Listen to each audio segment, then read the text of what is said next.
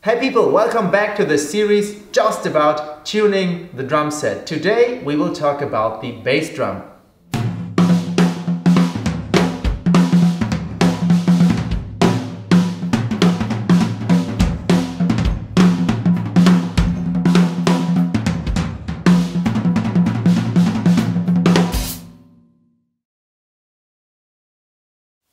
So here we are again. Again, as with the other drums, we took the bass drum out of the drum set to have space and to work on just the bass drum and have no resonances of the other drums. We also put it upside down in a 90 degrees angle so we can work on it better. And also we have the head flat on here. When you work on the batter head, especially, make sure that the legs of your bass drum are not extended too far, because in that case when we apply pressure to the head you may damage the drum here when it rests on this leg, but now it barely rests on the hoop. So that's a great place to start. So on this bass drum we have a Remo Power Stroke 3 with these two dots, which is a pretty common head for a dry and short, fat bass drum sound in rock or heavy metal. But this is a little bit used, so we will switch it out and swap it for a new Remo Power Stroke 3. So for this, of course, we take off the head. Again, I use these two tuning keys with the weights. If you tap them the right way, with this you can be much faster than any cordless screwdriver. So we go all the way around and loosen all the screws to take off the hoop and the head.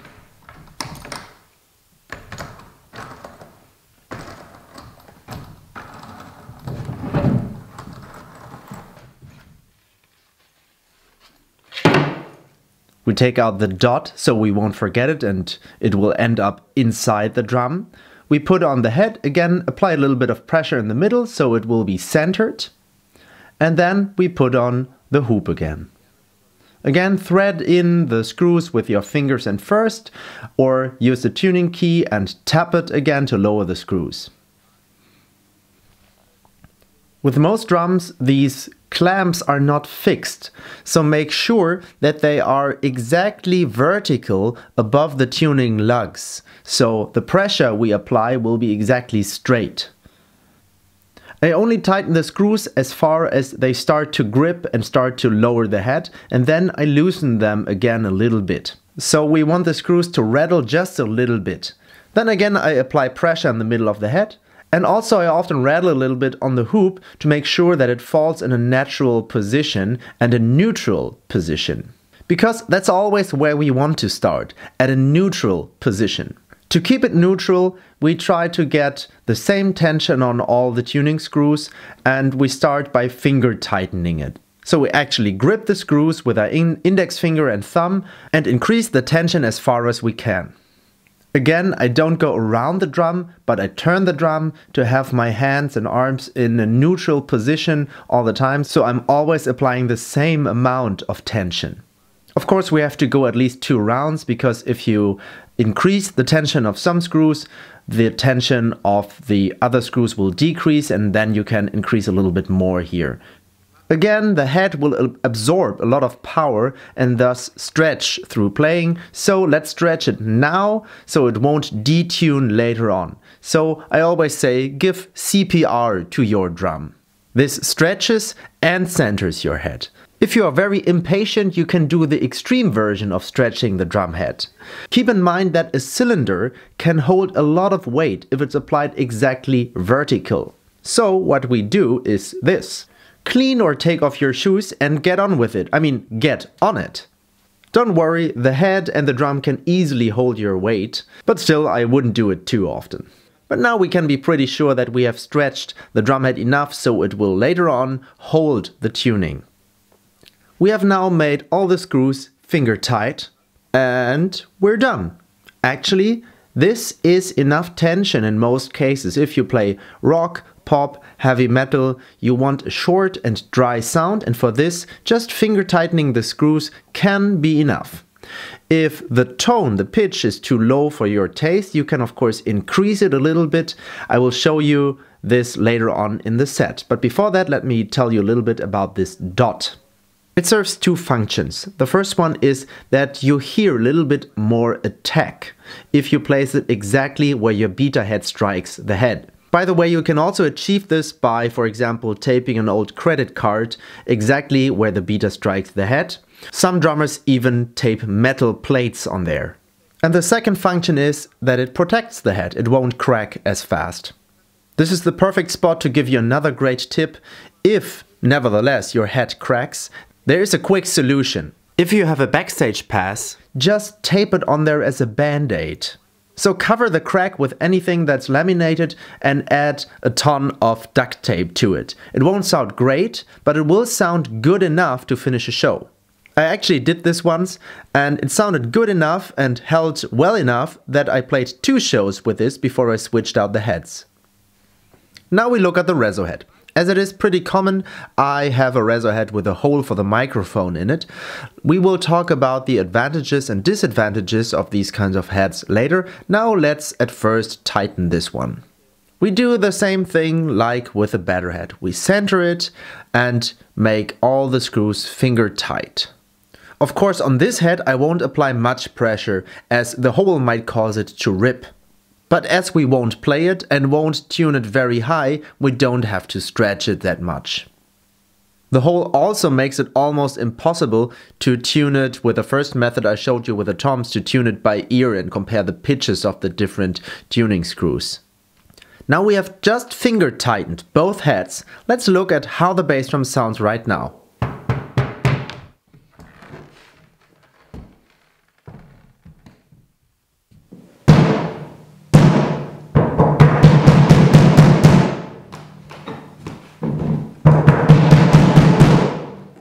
For my personal taste, this is just a little bit too dry, a little bit too low, so I start by adding a little bit of tension on the reso head.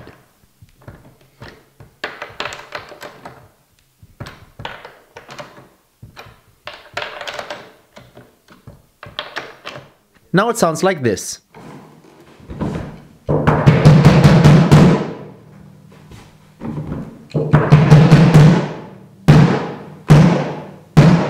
For many drummers in rock and pop, as well as for many sound engineers, this may already be sufficient. I mean, the bass drum is also called the kick drum, not just because we kick it, but also because many people only want the kick, meaning the attack of the bass drum. But I personally like my bass drum to have a little bit of tone, a little bit of sustain, so I will now add a little bit of pressure on the batter head. So from the point where the screws start to grip, I start by adding just a quarter turn on each screw. And now it sounds like this. Still a little bit too low for me, so I increase the tension even more.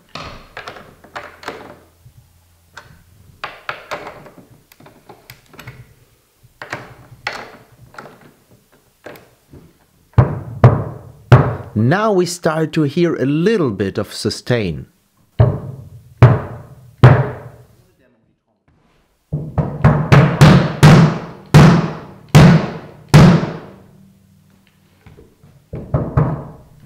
If you listen carefully, you can hear that the reso head is just a tiny bit lower than the batter head. And usually in rock and pop, just like with the toms, we like to play the bass drum reso head a little bit higher than the batter head.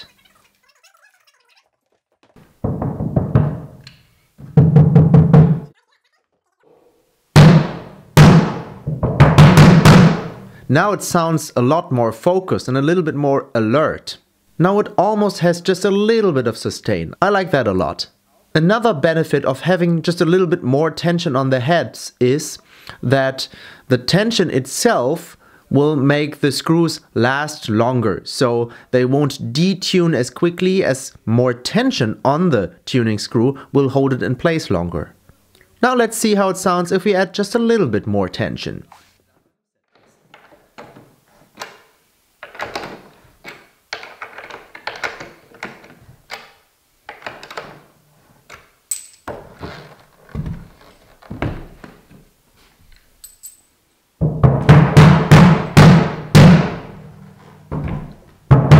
Still pretty dry, but a little higher. Let's quickly put it back into the drum set and see how it sounds.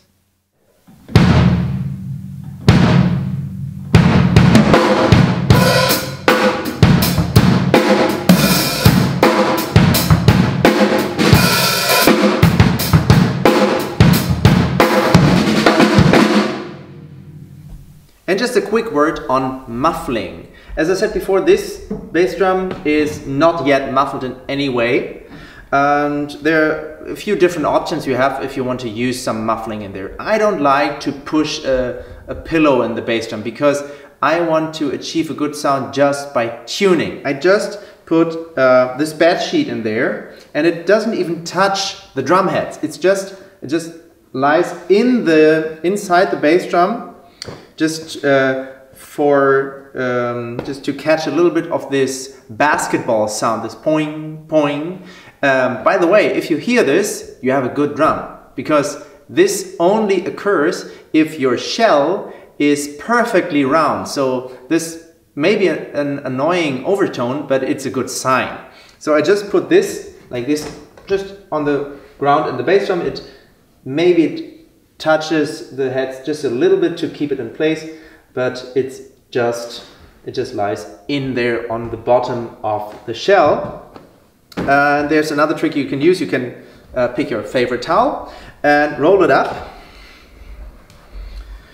and maybe you can tape it like this, and you put it right here, but inside the drum, of course. And you can also tape it down or use Velcro tape if you want to. What this does is it kills most of the overtones, because they all usually occur at the edge of the drum head. So this is also a method which is pretty popular.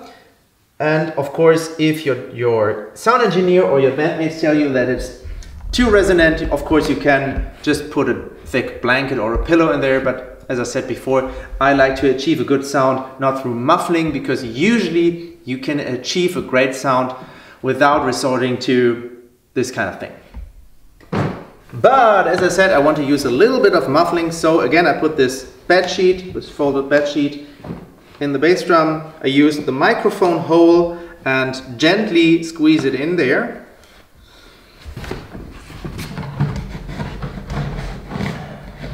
Place it on the bottom of the shell, make sure it doesn't touch the heads too much. And that's usually all I use. Usually it's even less than this. But one very important reason to use a little bit of muffling is you can place a microphone in there, because usually you get an inside mic and an outside mic of the bass drum, and usually the inside mic is placed on the bottom of the shell, so it doesn't rattle. It's a good idea to have a little bit of dampening in there. And there are also some special dampening materials that are especially designed to rest in the bass drum and even hold a microphone, like for example the kicker. But many companies offer some special dampening materials for bass drums.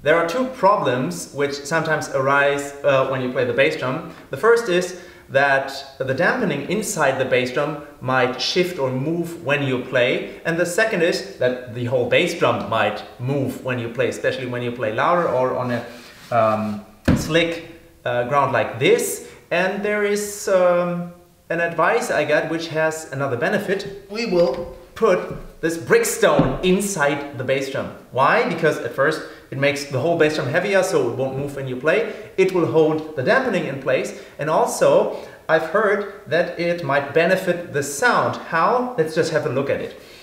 This reso head is just finger tight. I will demonstrate it for you, then I will put the stone in it because it won't fit in here, and I will again put the same head on, again finger tight, so we have the exact same pressure on here and can then compare the two sounds.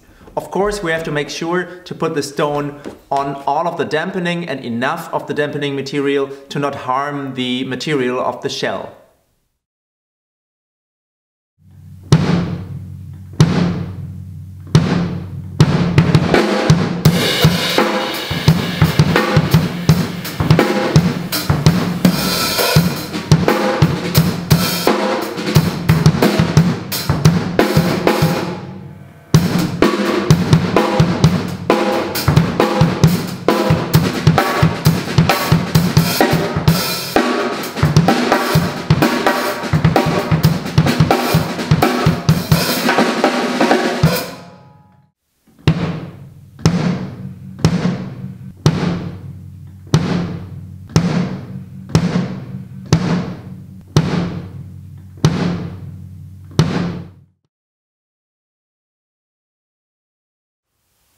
Up until now, we used a reso head with a hole in it. This, of course, has a lot of advantages, but now let's try it out with a closed reso head. By the way, those clamps here are usually loose, but if you don't want to lose them and the screws are pretty loose in there, you just do this, you just put it flat on the ground and you won't lose anything. So the advantages of a reso head with the hole in it. Of course, it's usually for the microphone. A bass drum is pretty easy to mic with a microphone inside, because of course then it's isolated from all the other instruments, and sound engineers prefer this. And that's what the hole is usually for, but also you have the advantage that you can reach in there and change the dampening if you want to, or even pull the dampening out completely. Also, because the air moves out of the bass drum, you don't have unusual rebound or flutter, beater flutter, because the sustain is usually very short and you have less resonance. Also, this short and dry sound is often what you're looking for if you play heavy metal, pop or rock music, so this hole helps you in achieving a dry, short and fat bass drum sound. Also, if you like to bury the beater in the batter head, you won't have kind of a press roll. If you have a closed reso head, you have much more resonance, and then if you press the beater into the head, you will have kind of a press roll with your bass drum. But with the closed head, on the other hand, you of course also have some advantages. First of all, of course, you have much more sustain because the air doesn't move out and the heads are vibrating longer. This also means that you can play with these resonances, so you can use a short sound by burying the beater or a long sound by playing out of the drum set. I will demonstrate that later. Also, you have at least perceived much more bass frequencies, especially if you play acoustically in a room like this. You have to try it out. This is sounding very dry in here, but you have a lot of bass with this closed head. I like to play with a closed bass drum head because I like a warm, full and sustainy bass drum sound, and also I enjoy the rebound because you get much more rebound out of the closed head, and I like to play out of the drum, out of the bass drum. We use Power Stroke 3 with this fiber skin, this calf skin, this fake calf skin head, and this is a pre-dampened head. You have this dampening ring in here. I use this because when you play a closed bass drum, you can't reach into to change the dampening. But I still want to control the sound a little bit, so I use a pre-dampened reso head, which will control the overtones and will give me a full and warm sound, but not too long of a ring. Again, as with the other heads we put on this bass drum, we start by finger tightening the head. Again, as I showed you with the toms, I turn the screws, and in the same motion I turn the drum, so I immediately reach the next two screws. If you do this, make sure that your bass drum is seated on a soft floor so you won't damage either the drum hardware or the floor. Also, again, we put pressure in the middle of the head, so we stretch it and center the head. When the head is finger tight, we add more tension with the drum key. Again, I use two drum keys, it just makes it a little more convenient. And we can also use the method with the wrinkles I showed you with the tom. So press in the middle of the head, and wherever you see wrinkles, which is pretty easy with this shiny head, you increase the tension until the wrinkles disappear.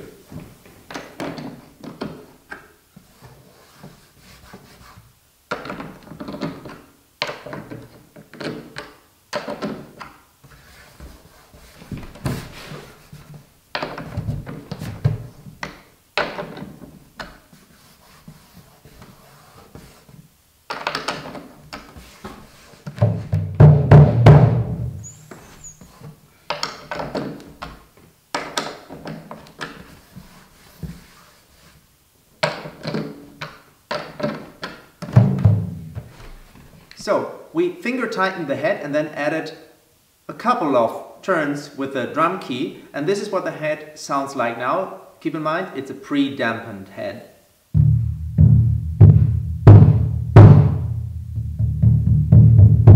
But still there is some sustain in there, and this will increase even more with the front head being tuned a little bit higher.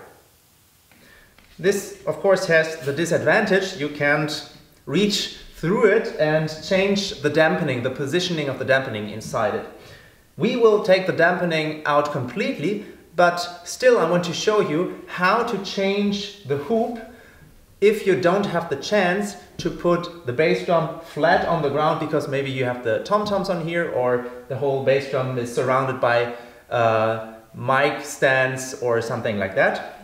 We just loosen the lower screws first and work our way up. So the top screws can hold the hoop in place until we loosen them as well and take off the hoop. If we put the head on again, of course we start at the top, so the top screws can hold the hoop in place, and then we add all the other screws and then maybe push the hoop a little bit upwards, because of course gravity will pull it down, and then we proceed to make them equally tight again.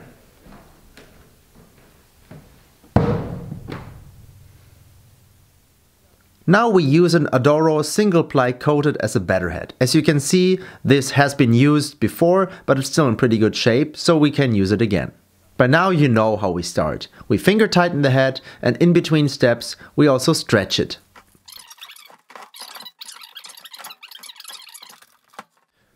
We can use all three basic methods I showed you with the toms, also with the bass drum, like the wrinkle method for example, or the one where we lean on the hoop right next to the screw and increase the tension with our fingers as far as we can. As you can see, I go in a circle and not in a star-like pattern. The reason for that is very simple. Bass drum heads are built to absorb a lot of power. They are very robust, so we don't have to be as careful with them as, for example, with a snare drum reso head. As we have a single ply head and want to tune the bass drum a little bit higher this time, we can use the pitch method, where we listen to each tuning screw and compare the pitches and adjust the lowest ones upwards at first.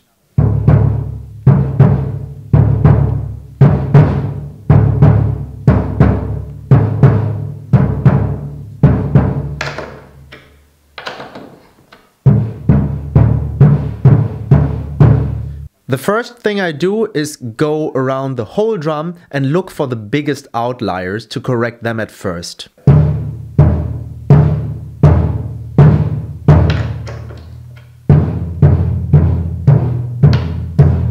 You probably know the feeling that you can't even decide which one is higher or which one is lower. I can tell you that this one is higher than this one. But what if I told you that it's actually the other way around? Can you hear it? That's because the most dominant pitch of a drum is very hard to hear through all the overtones we get. So the most important tip I can give you is, again, sing or hum the most dominant pitch you can hear to yourself and then compare the two sounds you make. When you sing them aloud and make the tone yourself, it's much easier to decide which one is higher and which one is lower.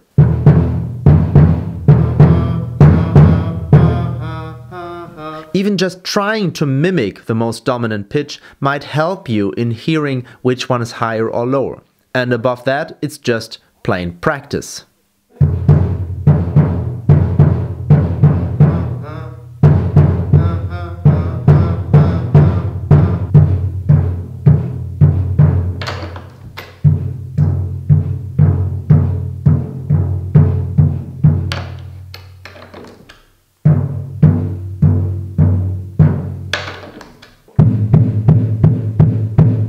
Now I stretch it again. Sounds way lower now, so we have to readjust for that. Every time we stretch it, the differences get smaller and smaller. So now we have stretched it enough. Now we get it in tune again. This whole process is pretty lengthy, but it assures that the drum will stay in tune later on.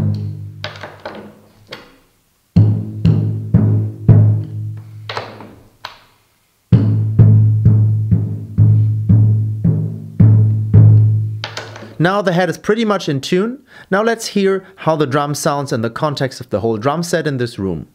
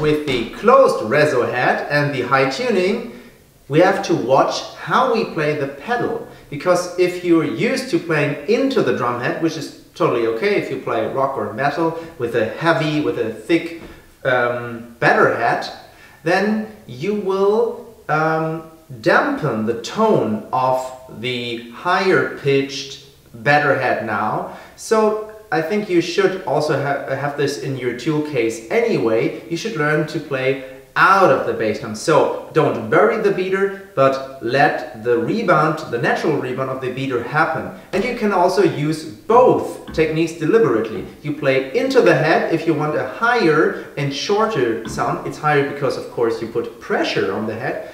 And if you want a longer and warmer, deeper sound, you play out of the bass drum. Let me show you.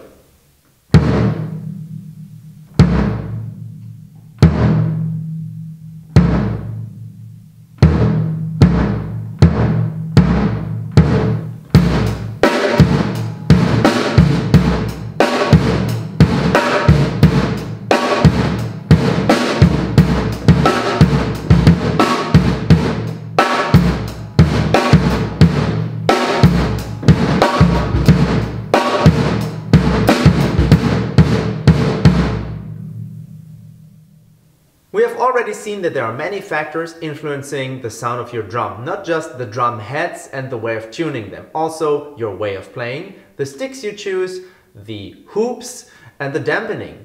But with the bass drum, we tend to forget the beater head and the material of the beater.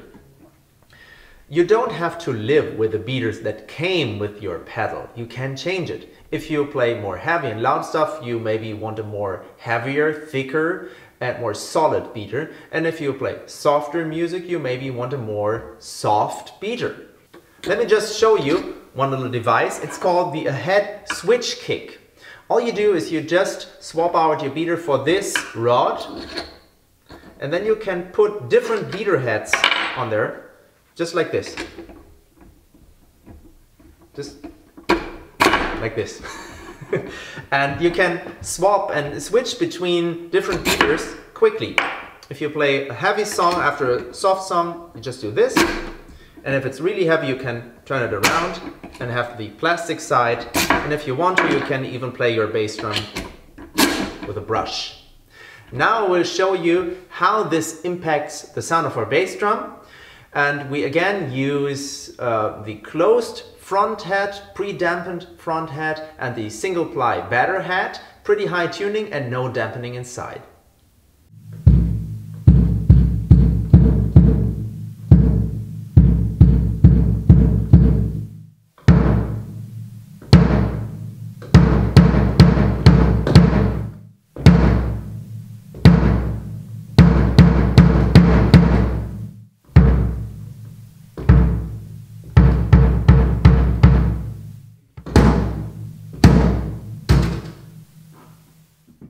With the bass drum we have to be especially careful because it's the only drum that's tilted in a 90-degree angle. So it projects completely different from all the other drums.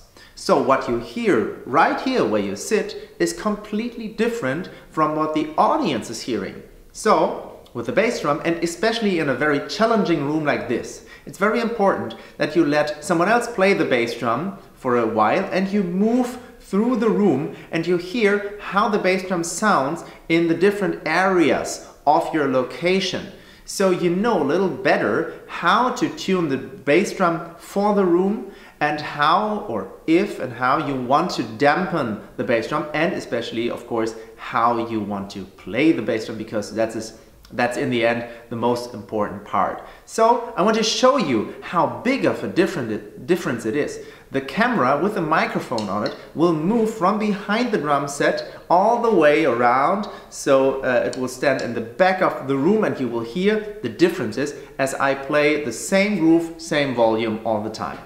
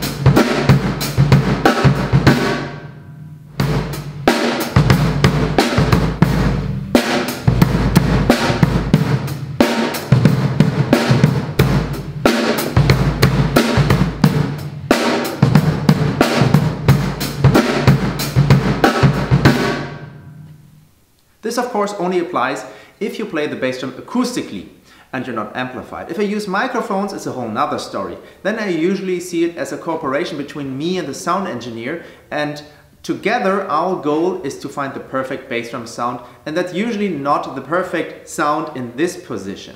You have to keep in mind that usually a bass drum is mic'd with at least one microphone inside it, and you can never hear how what you're hearing right here at this position corresponds to what you hear in the control room. So when you're making a recording, frequently listen in the control room how the bass drum sounds through the microphones, and then you can gradually get closer to your desired sound. And that might be the exact opposite of what it sounds like right here.